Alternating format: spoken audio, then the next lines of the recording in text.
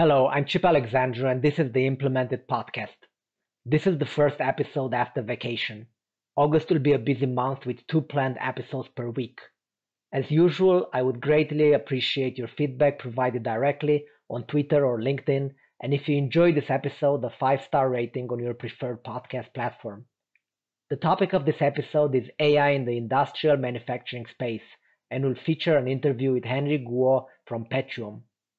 Before we start, I will share a few off-topic thoughts from my vacation travels. I visited two countries and several airports in Europe.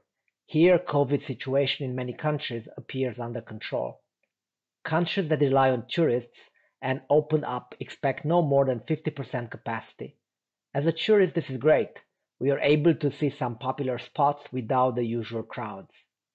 Traveling safely appears to be possible with the known rules in place, masks and social distancing. Initially, we are very concerned. In the end, we are very happy we traveled.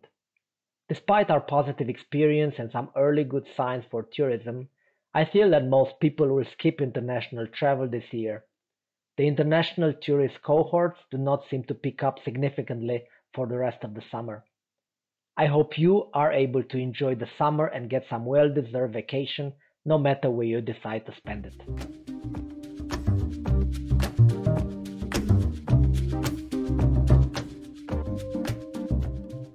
In this episode, I cover AI in the industrial space with Henry Guo from Petuum.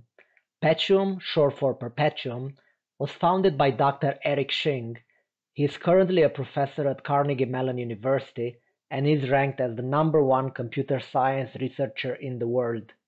Petuum is one of the best funded AI startups and focuses on AI for the industrial space. Henry leads marketing, product marketing, and pricing at Petuum, and I thoroughly enjoyed his passion for the topic. We start our conversation with the origin and the mission of Petuum. Petuum focuses on AI for autonomous, supervised steering of manufacturing operations.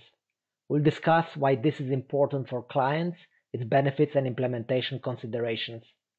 I even left in a fascinating example from the airline space because the solved problem has many similarities to other industries.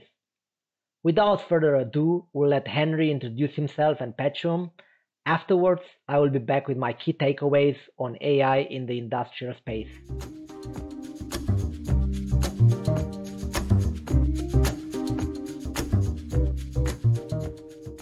My name is Henry Guo, lead marketing, product marketing, and pricing at Petuum.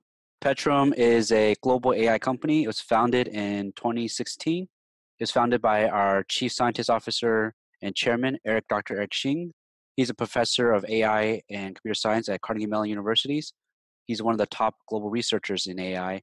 When they started this company, one time Dr. Xing was at a sabbatical at Facebook, and he was doing a lot of data crunching and using machine learning. He found a bottleneck, and he pondered this problem. Even he added more resources, it was still taking long time to process all this, both structured and unstructured data.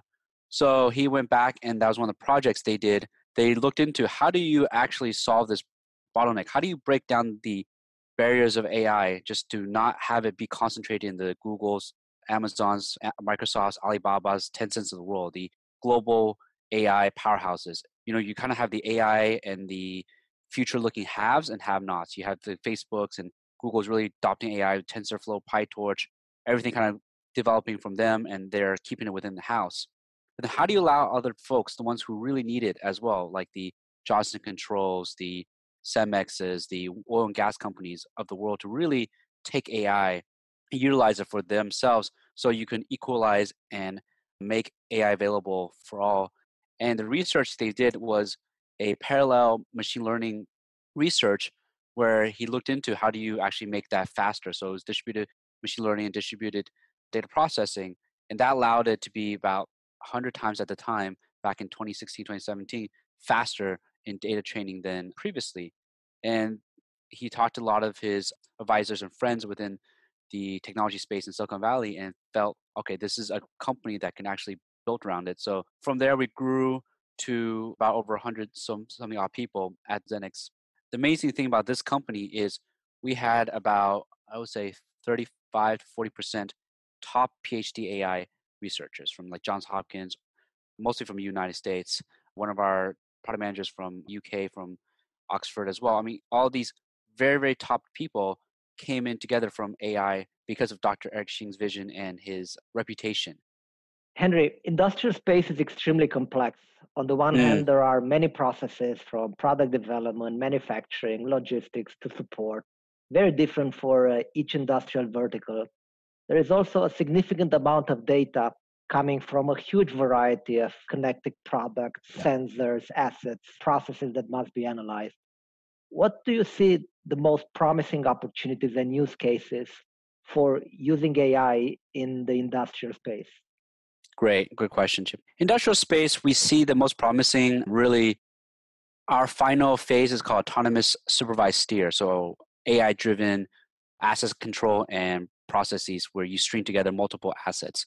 We talk about assets, we're talking about in cement, like multi-thousand, $100,000, multi-million dollar coolers, kins. In oil and gas, we're talking the batch processors. Right now, when we talk to our customers, you're absolutely right. Large volumes of disparate data, incomplete. How do you clean it up? That's one of the biggest problems, and where we spend a lot of our time is just that data cleaning, tagging, and making sure it's ready. And I'll go a little bit more into detail about that later. And then the second one is just the inconsistent environment. It's very haphazard. One factory is very different from the other, and safety is the number one concern. We want to make sure we improve our yield of our customer's product, save overall energy and cost, and that's our main drivers, and then stabilize. We don't want too much fluctuation in the daily operations. So we want to keep these constraints. But the major one we see is how do you drive these assets? And part of that is two factors. One, these are like very expensive machines and very complicated. You're saying every few seconds you're having new data source. How do you take that and optimize it across time? And second phase of that is there is a resource churn in training, at least in North America and Europe. That's where a lot of our current customers are. Why I say that is there's a very standard churn as people leave and join. But at least in North America and Europe, when we hear talk to customers, is a lot of the operators are 50, 60, sometimes even 70 years old. They've been doing this for 30 plus years and they are becoming experts in their field. But we don't see a huge pipeline for younger 20, 30-year-olds who maybe didn't have this opportunity who go in, get a education and come in and join these factory operating. So there is a skill gap between the older, more very, very strong experts and then a lesser pipeline of newer, younger blood. And they're usually using AI not so much for any replacement, but augmentation. How do you take all that learning from the older experts and transfer that and allow the newer folks to operate just as good, if not higher capacity? And that's what we've seen. So we did the research, look back into our data. Operators are usually about 50, 60 optimization level. And then with an APC or advanced process control, they get a little bit higher, about 60, 70. With us, we're looking at 70, 80, another 5 to 10% higher than that at the optimization level. And beyond that, we don't want to touch too much because we actually do set safety constraints that we don't want to go above. So we work with our customers. We go in, talk with them. What do you feel safety constrained about? We understand then the assets. How much strain can we put on it? How much do we want to optimize it? So then what we do is we take a lot of the volume of data, and that mostly right now our product focus on time series, but we actually have recently added on another component called computer vision, where we're taking actual unstructured images and augment some of the decision making in these process controls. But right now, most of our focus, about 90%, or most of our customers right now, 90% is really focused on time series data from a variety of sources. And we work with a lot of the data historians like Pi Systems, SAP, and all these. And once we get these data, we integrate it with our data system, where we look into it, clean it up, tag it, and then finally be able to utilize that for our processes. And how we're very, very different than a lot of the other folks who maybe just go in a very consulting project. We have two different layers. We call it the ML infrastructure layer, where it's really our backend infrastructure and AI learning. So we built machine training, and that was the foundation of Eric's research, was that this idea of this backend AI processors who can do faster training. And we built this, it's built on containers, so we can be hosted on the cloud or on premise for customers' data to be trained on. And then what our expert AI ML folks do is utilizing this ML infrastructure, train the data so we can get a POC within 4 to 6 weeks, depending on what the customers want. Another extra 2 weeks if they want to install what we call autonomous steer, or right back into the control system and actually drive these assets controls. So first phase, you're absolutely right. Cleaning up data, getting that takes up a majority, about 70% of our time. And that just our customer success team. So our customer success engineer team is really that first touch point with our customer.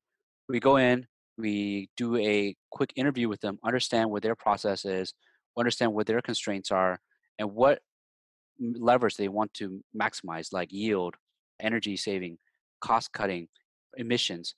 What do they want to minimize, like standardized betas, like higher variances in their operations, and then any kind of overall overdue junk.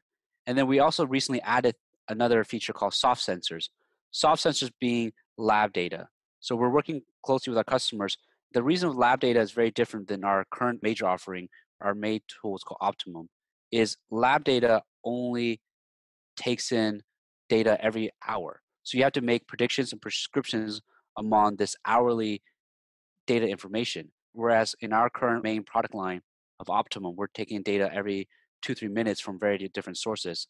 Like in a very even more simple cooler for cement, we're looking at 17 fans that has different speeds and then grates that open. So we're looking at all this on a consistent 2-3 minutes, a few seconds, depending on sometimes if the need be data, and then we adjust our predictions and prescriptions to that. Versus the lab sensors, so soft sensors for lab data, we need to understand how the data works and actually make predictions based upon this subset of only 20 minutes to an hour of lab data. And we make recommendations based on that. And then finally, like I alluded to, the computer vision portion, we have a very strong team of computer vision experts here. And what we do is we're looking at consistent images that's being taken by a machine. And we segmented each of this out. And then by looking at a heat map, we then do a bound box and say, this is where we feel a potential defect is. So we do major defects and minor defects. So this is being rolled out in steel and hot rolled and also in cement, and looking at these defects. And we're looking into some other industries right now with chemicals. How do you actually defect this through images? And that feeds back into the decision systems of how do you calibrate each of the levers to make sure the product is at its finest level. Henry, you touched on a few points, but let's zoom in a bit on Petuum's platform. What are some of the practical tools? Maybe go through what type of data sources, and then how in the end it's the output put in production for some of the use cases. Our ML platform is pretty much built on the parallel ML research, and we adapt that through open sources and other elements, all the way from taking raw data into actually deploying it and then continuous monitoring it. So the ML infrastructure has multiple components. The major one is the data machine, where we take in the data and clean it up to be ready to process. So we're able to take streaming data, that's time series, control systems, historians, unstructured with images, structured databases, and then machine generated data, also including audio as well. All this can be handled by our ML infrastructure. And then our data machine, like I said, takes that in, and we have what we call processor blocks.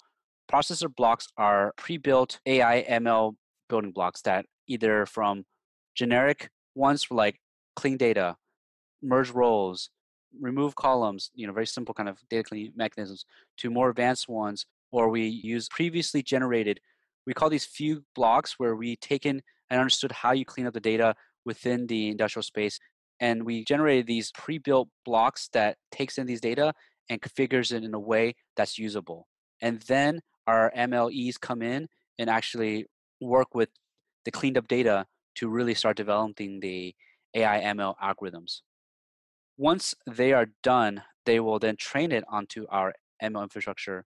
And what it does is we do this distributed training, so it allows it to be faster. So in a typical customer, they might take 3-4 days, sometimes if it's large amounts of data, sometimes up to 2 weeks. We can do this within a day or less. Once that's done, we run it into our simulator. So we have a simulator in most of these industries to see how that is playing out. Once we kind of feel that, we will MLEs go in, machine learning engineers, MLEs, go in and actually tune the data, tune the algorithm, tune it right to make sure we hit the optimal level we want for using the simulators. Once that's done, we will showcase that to the customer. We'll say, here's what it is. This is the historical data you've given us. Next phase is let us tackle a live streaming data that you guys have, and we'll show you how our predictions, prescriptions are coming out. And then once they feel comfortable, we'll run it within a couple of days in their live environment. Once they're ready, we'll then, if they want to, we'll install our AI autonomous running component. So we call it supervised steer because there should always be a human in the middle.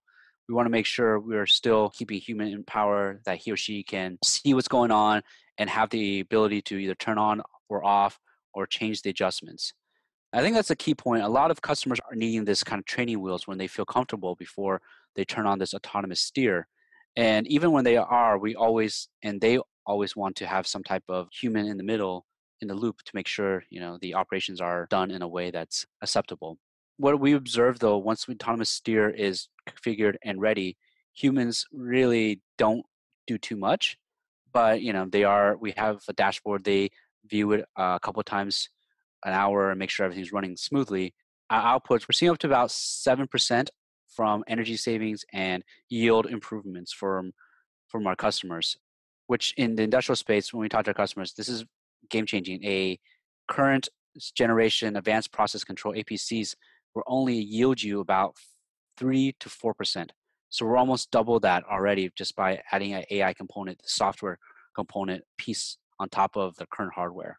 Once we hit that and they're seeing these optimal levels, usually the operators are fairly hands-off and allow our optimum product line to just kind of run this really autonomously.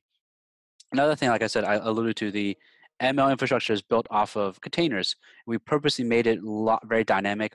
Once you have a virtual container environment, you can install it. We right now mostly in our SaaS product, so customers use this through the cloud. We usually host it on the big guys of AWS, Microsoft Azure, and so forth. But if they want to, we can actually install on premise. What our customer success engineers do afterwards is every couple of weeks go in and tune it. There's sometimes drift within the algorithm. So, we work with the customers. We usually sign some type of service level agreement. We go in, we help tune it. Our backend also has a mechanism where we do hyper tuning parameters, and we do ability to explainable AI where we actually can see what's happening behind the scenes. So then our MLEs can see what's happening and then also explain to our customers how these AI MLs are really driving their assets or their processes. Henry, you alluded a bit to it, but what type of companies leverage Petuum today? And could you share some concrete success stories? So public ones right now is Cemex. They're the second, third largest cement manufacturers in the world. We actually published a case study with them. That's the one where the customer is saying they have up to 7% in energy and yield optimization. We're also working with them on some other use cases where logistics, where you can look into how do you make sure that gets deployed to the right site and faster, so you're not just spending a lot of time on the road. So the way cement works is once that's ready, you have these special trucks that keep spinning it because you don't want cement to dry. Our main focus, like I said, is in the industrial space is basic materials, oil and gas, chemicals, and logistics. In medical, some of our customers in Asia Pacific, they provided us with chest x-rays, and using a computer vision, we're able to break down, segment each of that down, and actually conclude, I think, up to 18 potential ailments based upon these chest x-rays. And that's our software on top of it. And we jointly partner with the device manufacturer company where they actually sell these devices and utilize our AI technology on top of that. So they're doing more on the simpler scans. But once we also provide that second opinion look into how does that chest x-ray look into if top of the line AI gave that kind of analysis. Oh, sorry. One other one was the airline I talked about. This is one of our recent customers, and they are the airline. We're on hiatus, unfortunately, of course, with COVID-19. But before, when we were driving forward, they were one of the top global hubs for airlines. And they have an issue where gates are not being utilized optimally. Let me get into a very interesting factor about this is in North America, at least US, airlines buy gates. A United Airline or Delta Airline will reserve certain gates like 1 to 20 for themselves. But in other parts of the world, gates are open and first come, first serve, or some type of algorithm. So for these ones, our AI is amazing because no longer are you bounded to, hey, it's, first, let's just say American Airlines comes in first, and then Delta Airlines, then Singapore Airlines, and all these other ones. How do you make sure that the right gate is the best one? And that's when we engaged with this customer, and they showed us all this, and we figured, wow, this is actually a very AI problem, and we tackled it with reinforcement learning and simulators to actually say this is what we particularly see in this airport, and by building off of this will be the optimal solution. So then the gates will be utilized at a higher frequency. It will be more geared towards where we see traffic coming from. Let's just say there's a transfer from Hong Kong to Germany, and there is a transfer flight from those, then we can calculate out this is a historical, usually a lot of people utilize this airport from these two destinations. So they should be using this closest gate.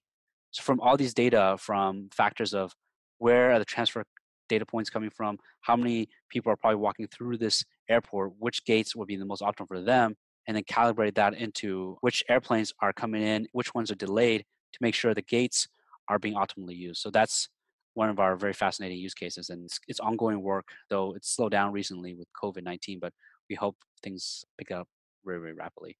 Henry, going back to the industrial space, how do companies work with the Petuum? What does an implementation look like? We actually have a program called the Pathfinder program. It's only available for initial customer for one machine asset. And then we'll work with you to get into production and operationalize everything within 4 to 8 weeks, depending on how complicated your system is. Everything is dependent on our customer success engineers team.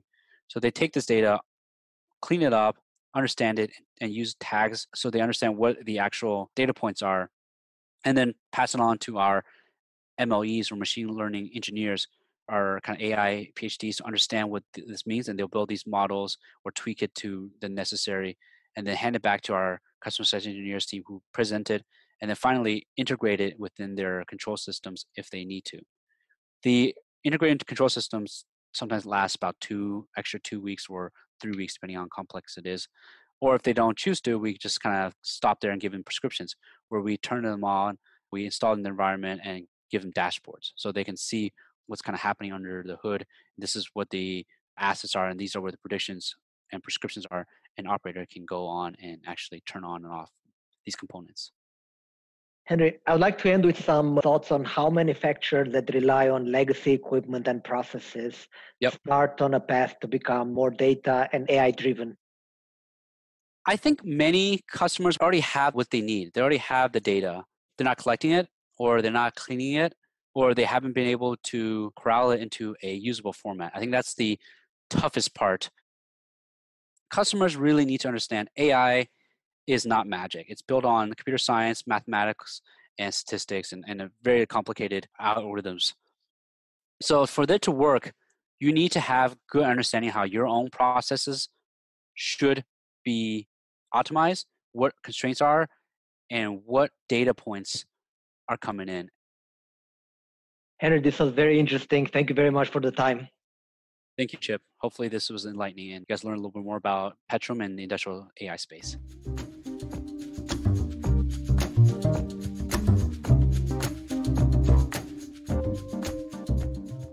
Let's wrap it up with my 3 takeaways on AI in the industrial space and manufacturing. Number 1, there are many point use cases of AI in manufacturing, ranging from applications that are not exclusive to manufacturing, such as demand forecasting and smart warehousing, to applications that are very specific, such as predictive maintenance and quality inspection. Number 2, one of the biggest promises of AI, however, is to power and enable Industry 4.0 or smart manufacturing. With the digitization of the manufacturing process, a significant amount of data is generated by connected products, assets, sensors, and processes. AI is in the best position to support and enhance decision-making based on this wealth of data. It also has the added benefit of managing the transition once experienced operators retire and are replaced with less experienced ones. Petuum's autonomous steering is a great such example. Number 3, will AI enable full lights-out factories factories with full automation and no human intervention? Despite the huge progress of AI and robotics, for many manufacturing processes, full automation is far from being a reality. Even Tesla had to scale back their hyper-automation plans. Robot dexterity, task complexity, and computer vision are some of the known challenges. These are also fields where AI progresses in leaps and bounds, and a full automation future might come to life sooner than we think.